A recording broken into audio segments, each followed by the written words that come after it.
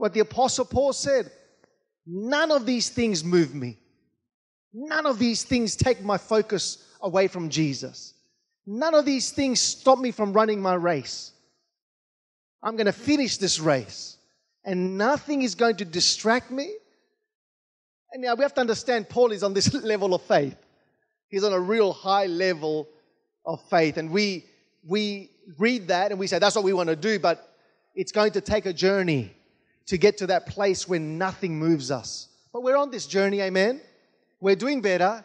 We're growing. We're maturing, amen? Sometimes there's Christians that it might take them 4 days to say, hang on a minute. Why am I being moved by this? I'm a believer. It takes us 4 days. Some might take 2 weeks. Now, the idea is that it takes 2 seconds, 2 minutes.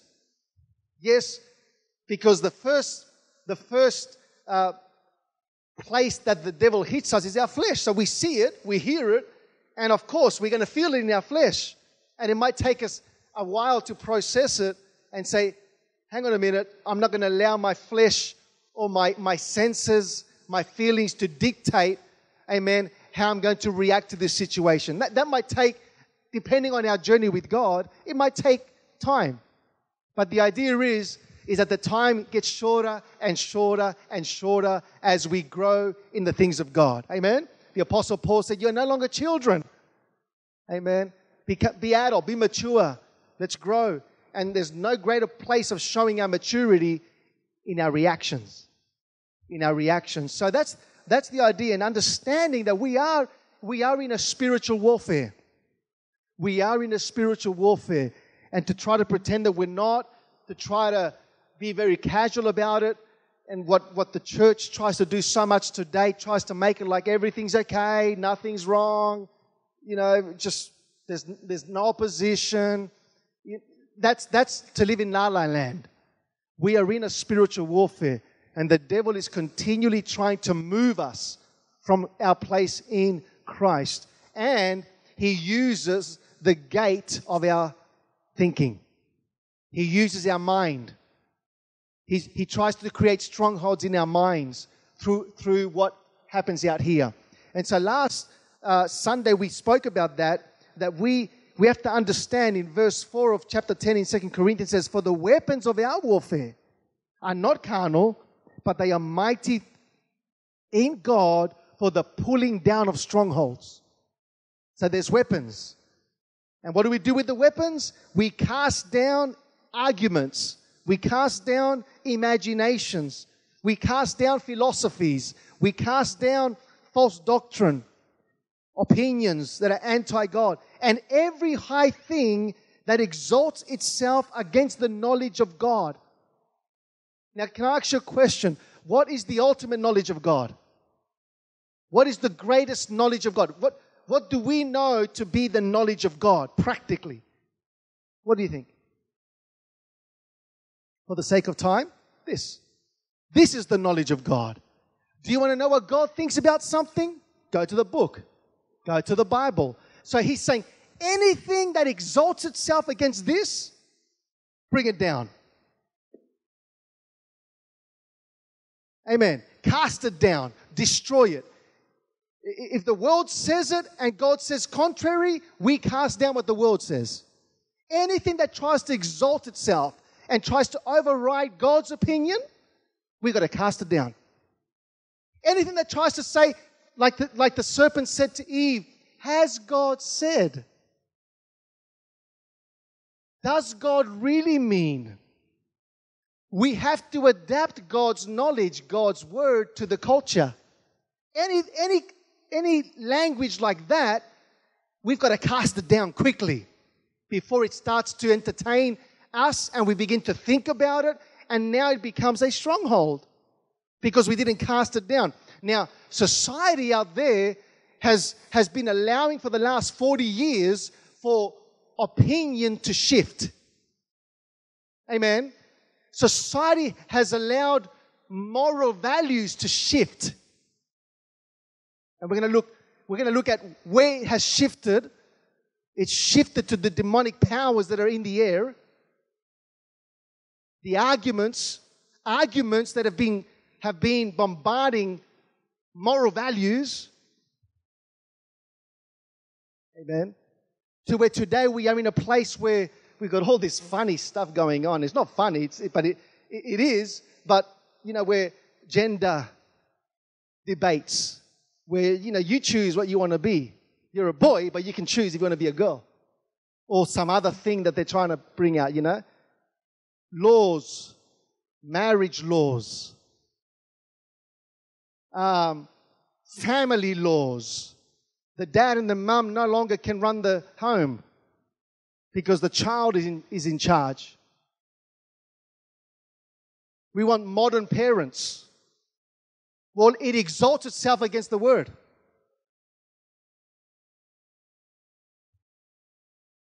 Mismatch or wrong roles, husband and wife. Wrong roles, changing the roles. It all exalts itself against the knowledge of God. God tells a father and a mother how to discipline their children, how to bring up their children.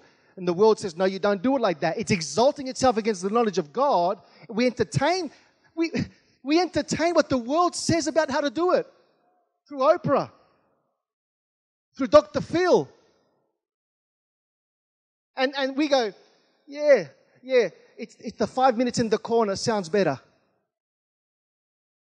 It might sound better, it might do the job, but it's not the Bible. I know what is better. Amen. And so the world is gone. But this is the problem now. Now there's this, the last 10 years, I would say, where it's been bombarding the church. And now in the church, we have the world. In the church is shifting. The church is compromising. The church is reevaluating long-held doctrines, long-held moral values, where you would ask a pastor 40 years ago, what do you think? And he'll tell you smack bam in the middle of your face what he thought because of the Bible. Today, a pastor squirms around in his seat because he doesn't want to say what God's word says, because he doesn't want to be looked at as a bigot and as old-fashioned and as fundamentalist and as a fanatic, afraid of the pop culture, afraid of public opinion. Blessed, we should have a godly fear of God's opinion. Hallelujah. What does God's knowledge say about this? And really, church, it's a casting down that we've got to do. It is a pulling down strongholds. It's coming into our home. It's coming in through the television. It's coming in through the education system. It's coming in through the politics. And behind it all is our demonic powers. This is not a picnic in the park, Fruit Loop cereal, everything's okay, nothing's wrong, there's nothing bad. There's a warfare going on for the heart of the nation and for the church, where we cannot play with this. We cannot compromise with this, sit on a table and try to negotiate with the enemy and try to change God's word for the word of the culture. And that's what happens in Romans chapter 1. It says, they changed the truth for a lie, and they worship the creature more than the creator. And then keep reading that, and that's a chapter that not many people want to read. So he gave them over to do what they wanted, man with man, woman with woman, doing those things which are unnatural, burning in their lusts. So the world has accepted it, but now it's creeping into the church. And if you want to bind, and if you want to cast, and if you want to be radical, you want to destroy strongholds, and you say, we're not going to have any part of that, we are going to be looked at as fundamentalists. Yes, I'm a fundamentalist. I fundamentally believe God's word. Come on, church. Say amen. See, we're scared to say fundamentalist today or say radical Christianity because we're scared that it's going to put us in the same box as Islam. Because a fundamentalist Islamic or a radical Muslim, we know what they do. So then we want to be careful to not be looked as fundamentalists. So in that trying to be relevant, we are changing God's truth for a lie. Now people can criticize the church of 20 years ago, or 30 years ago, or 40 years ago, or 50 years ago, that they were uneducated and they didn't have the music of today, or they didn't have the auditorium, they were from the poor of society. But there's one thing about those believers, they stood up for something. Oh, wow. They stood up for something. You knew when evangelist so-and-so was coming to town, you knew he was coming to town. He was coming to preach the word of God. Come on, hallelujah.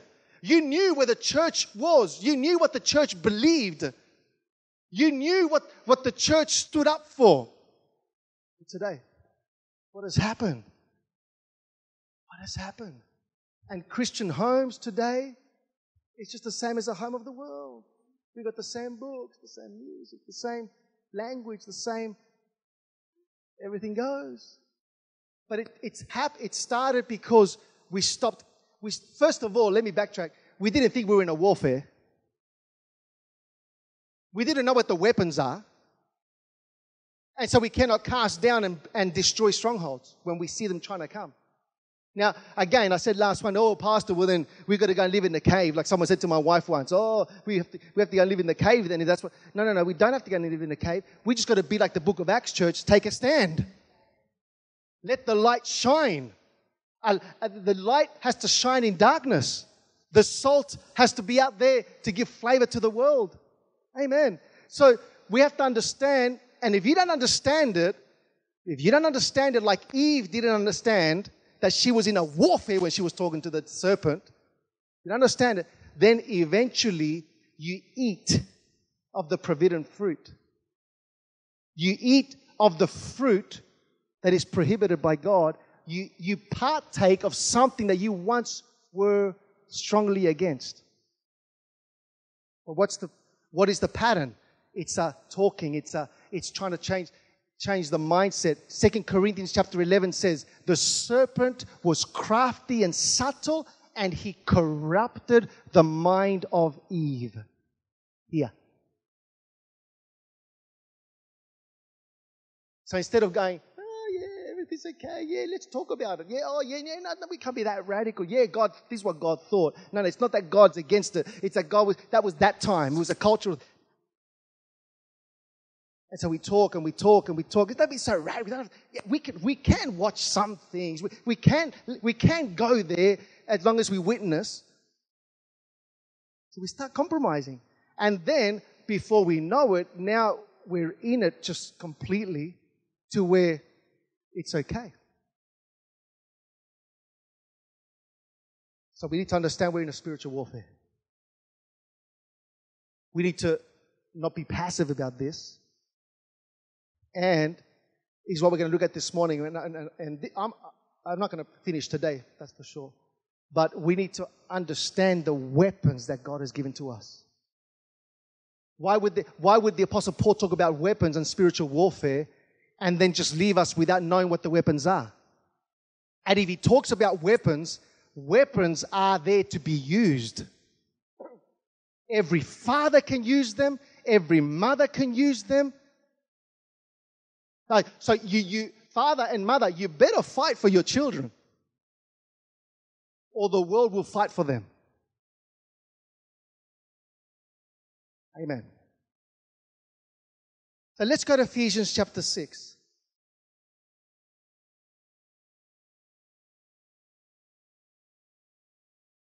Ephesians chapter 6 verse 10. And we'll just take this slowly today and the next week, and because I would really like us to understand what weapons do we have? What can we do against this? that's coming our way. And be used by God to cast down and to destroy imaginations and strongholds that come against the knowledge of God. And I love the last part there. I didn't read it now, but it says, and bringing every thought into captivity. I love that. I could preach on that all morning.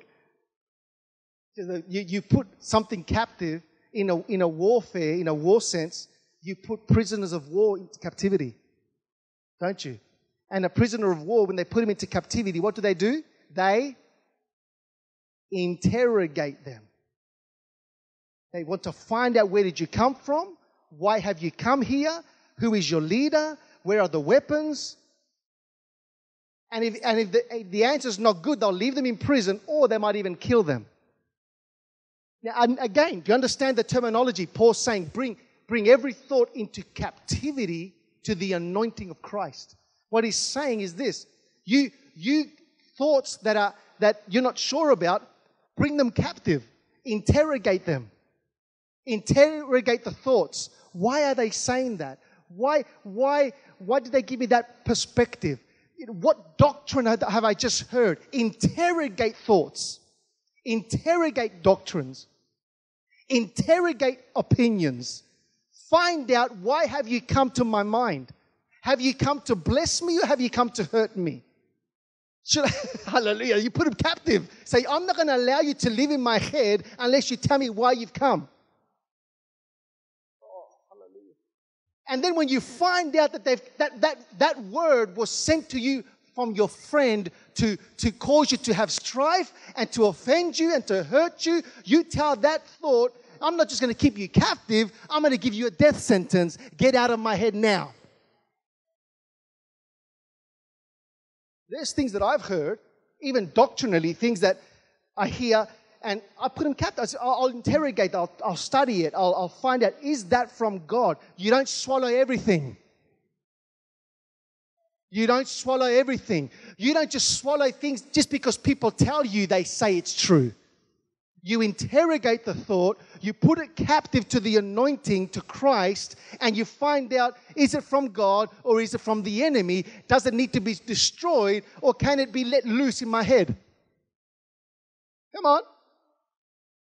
Okay, so now we go to Ephesians chapter 6, verse 10. Now, we're talking here again about warfare. The Apostle Paul says this: finally, my brethren, be strong in the Lord and in the power of His might. How many of you know that God's got a lot of might behind Him? If you say, the power of America, you have the greatest army in the world right there, the most powerful army in the world. The might of America. Well, how many of you know that God has a lot of might behind Him? It's not by power, it's not by might, but by my Spirit, says the Lord. So you be strong in the Lord and in the power of His might. What do? Verse 11. Put on the whole armor of God, that ye may be able to stand against the wiles of the devil. Stop there. Put on the whole armor of God. Put on the armor of God. Why? What for? Why do I have to put on the armor of God? So everyone can see I'm a Christian? Why do I have to put on the armor of God? The Apostle Paul says, because so you can stand against the wiles of the devil. There's a devil, and he's not your husband.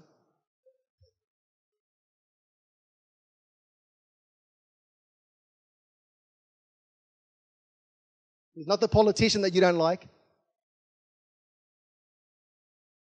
Put on the whole armor of God so you can stand against the wiles of the devil. Okay, so there's a devil, and what's the devil doing? Is he out there just waiting for the millennium to start? Is he out there just waiting for us to go in the rapture? No. The wiles of the enemy.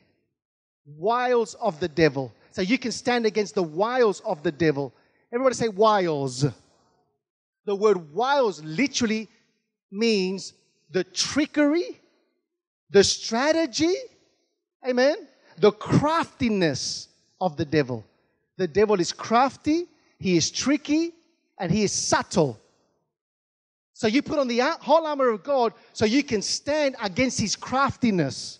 Eve didn't understand this. Her husband, what's his name? Adam, didn't want anything to do with it. Like a lot of the church today. No, we don't want to believe there's a warfare. We're having fun. But the wiles of the enemy. Another verse says, we are not to be ignorant of the devil's devices. God does not want us ignorant of the devil's devices, his strategies, his trickery. The Bible will tell us how he tricks us. Again, through the mind. So you put on the whole armor of God so you can stand against the strategies of the enemy. We better be alert how he comes to strategize against our home. We better be alert how he comes to strategize against our marriage, against our children. One of the things that I'm seeing today, and I'm observing it for a long time now, is that parents are not fighting for their kids. Hey, 14 years old, you're the boss. Even 19. Until they get married. What's this? The guy's 12 years old telling dad and mum no. And the dad and mum, oh, don't hurt little Johnny. Don't upset him. Are we kidding? Is that like, do we look like a general? Do we look like a soldier in the army of God?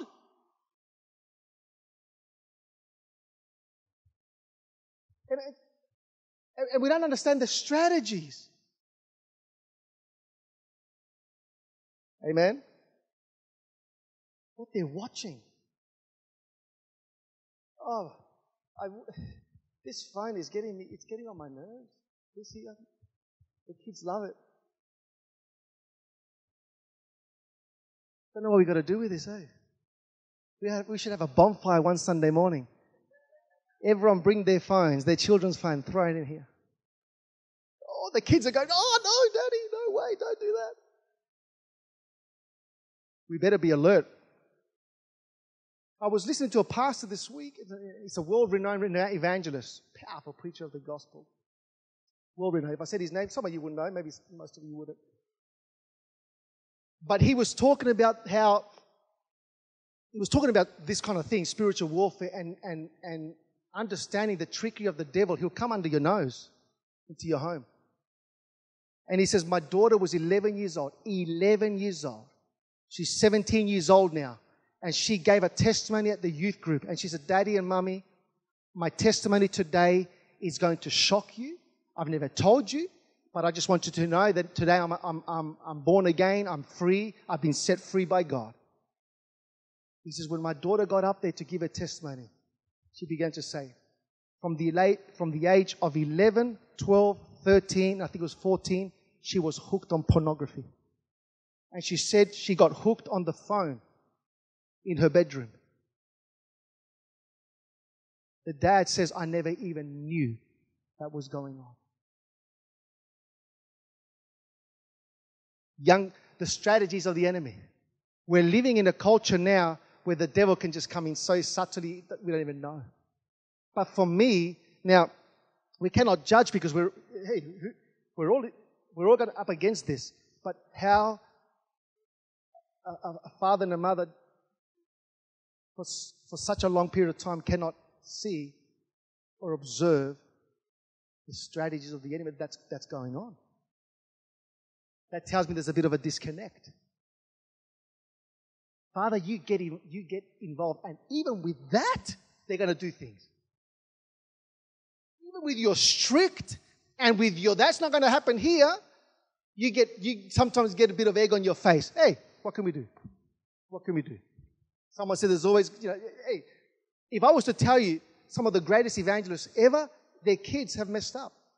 And you go, how did that happen? But it doesn't make it right. But it's warfare. It's warfare. Amen. You look at Billy Graham. Have a look at it. What happened to him with his T.D. Jakes. Read their biography. I've read their biography. It's amazing. Because it's warfare. And I think the higher you go, I think the warfare gets stronger. So you pray for your pastors. You pray for the evangelists. You pray for the preachers. Amen. Pray for your husband. Pray for one another. Pray for your children against the strategies of the enemy. Men, protect yourself against the strategies of the enemy. Women, protect yourself against the cunningness and the subtlety of the enemy that comes to put a thought in your head. We're in a warfare. I'm not glorifying the enemy. I'm not glorifying the devil, but there is one. And he comes to kill, to steal, and to destroy. Someone says, I don't know how that happened. We do know. It's a warfare. It's a strategy. It's a thought. And we don't bind it and we don't cast it. We don't go and get help. Amen. Such a wonderful thing to say, brother, can you pray with me together? Two are better than one. I'm battling with this. I'm up against it right now. I need some heavy artillery. Come on. I need someone to come alongside me and help me against the wiles of the enemy that are coming against my life, against my marriage, against my home, against my church. Come on, let's stand together and let's believe for victory in this thing. Hallelujah. As opposed to saying, well, no, it'll turn out well. It'll change eventually. Or someone will lay hands on my head and it'll just go in Jesus' name. And just being casual about it. Church, we are in a warfare. And the devil is cunning, and we should not be ignorant of the devil's devices. Everyone, James says, everyone has a button. James says everyone is enticed, amen, by whatever it is that he or she is struggling with or dealing with on the inside. Everyone has a button. And guess what? The devil does his research. Because I'm going to show you later on, and again, because of lack of time, we're going to look at there's 4 levels of principalities. 4 levels. Amen. The devil does his research. And that's why he'll attack us always on that side, through that area. And so we need to fight. Amen. We need to protect our minds. We need to get around the right people, read the right things, feed ourselves with God's knowledge, God's word. The more you have God's word on the inside of you, the less of the devil's word you're going to hear. Amen. So we need to understand that we are in a warfare against the trickery of the devil. The devil was so tricky. He tried to get Jesus. Jesus, if you are the Son of God, command that mountain be turned into bread. Jesus was hungry. Tricky. He comes. But hey, Jesus took out the sword and he just chopped the devil up. Hallelujah. But he came back 3 times. The Apostle Paul. Let's keep reading here. For we do not wrestle. Oh, we wrestle, do we? We wrestle against flesh and blood. I don't wrestle against my brother. No. I don't wrestle against you. I don't even wrestle against my enemies. If I have any. I don't have any. I don't wrestle against people. See, when you know this, then you understand it's not the people, not the person. It's the spirit behind that person. And the Apostle Paul knew it. You know why? One day in Acts chapter 17, there's a woman following him around and saying, these men are servants of the Most High God. And the Bible says she did this under a demonic spirit, which is the lowest level. We're going to look at next week. The lowest level of demonic powers are demons. Demons, they're the henchmen. They're the hitmen. They go and they do what the principalities tell them to do, and the powers. And she was demon possessed with a demon of trickery, false, trying to discredit Paul, trying to annoy Paul. And every day she would follow Paul. These men are the servants of the Most High God. She was using sorcery, manipulation. And I love what the word says in English. It says, and Paul, getting greatly annoyed. On a certain day, must have been 4 or 5 days later, who knows how many days. But on that day, Paul said, I've had enough of this woman. Sometimes you've got to have enough of people following you around. Amen. And there comes a time where you let them, but then there comes a time to say, okay, enough. And he turned around. Now, here's the key. And he told the Spirit, not her. He told the Spirit. He commanded the Spirit to get out of the woman.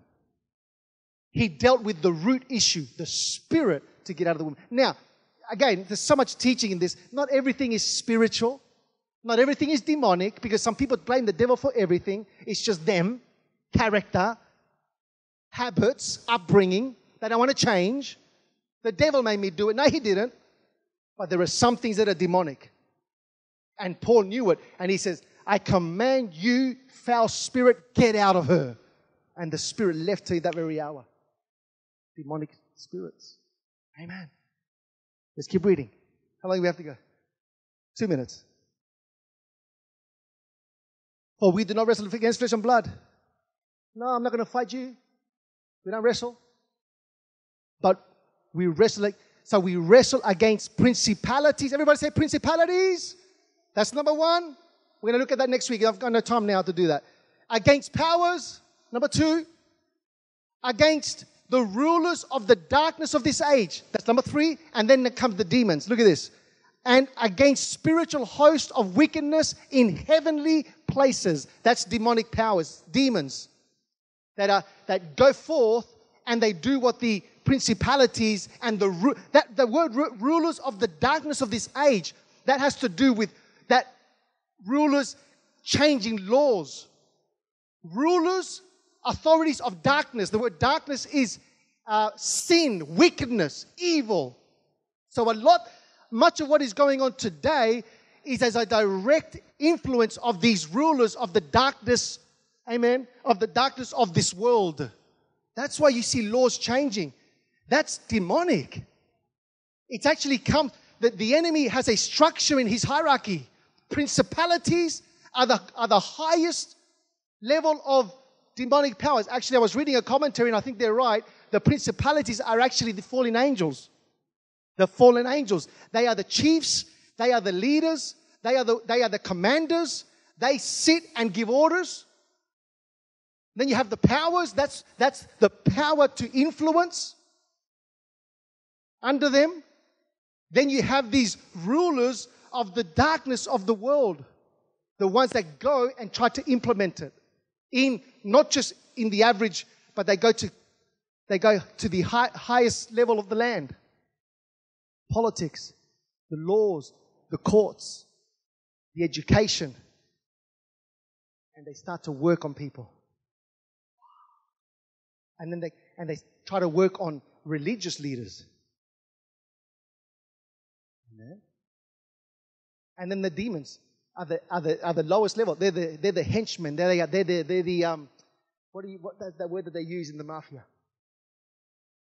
Sicario. Oh, the hitman. They're the ones. There are demons of sickness. There are demons of divorce. There are demons of disunity. There are demons of cancer. There are demons that are specifically instructed to go and do certain things.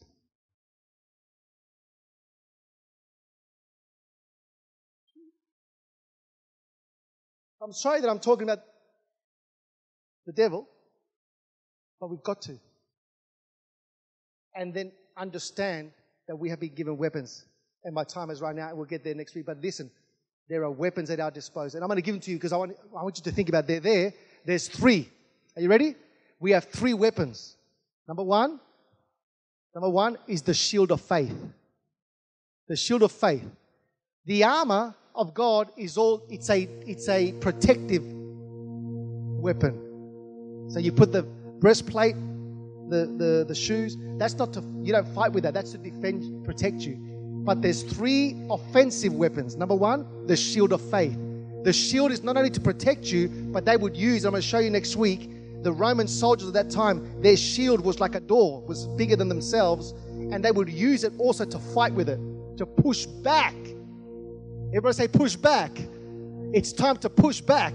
They would push back the enemy when they would fight with the shield of faith. So we're going to look at faith. Faith is a weapon. Number 2, everybody say sword. The sword of the Spirit. A sword is given to be used. The sword of the Spirit is the word of God. But it's not just any word. It's an anointed word. It's an anointed word. You're going to get, God's going to anoint you.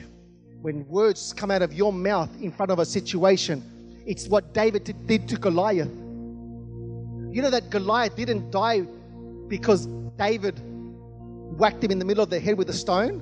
No. David killed him before.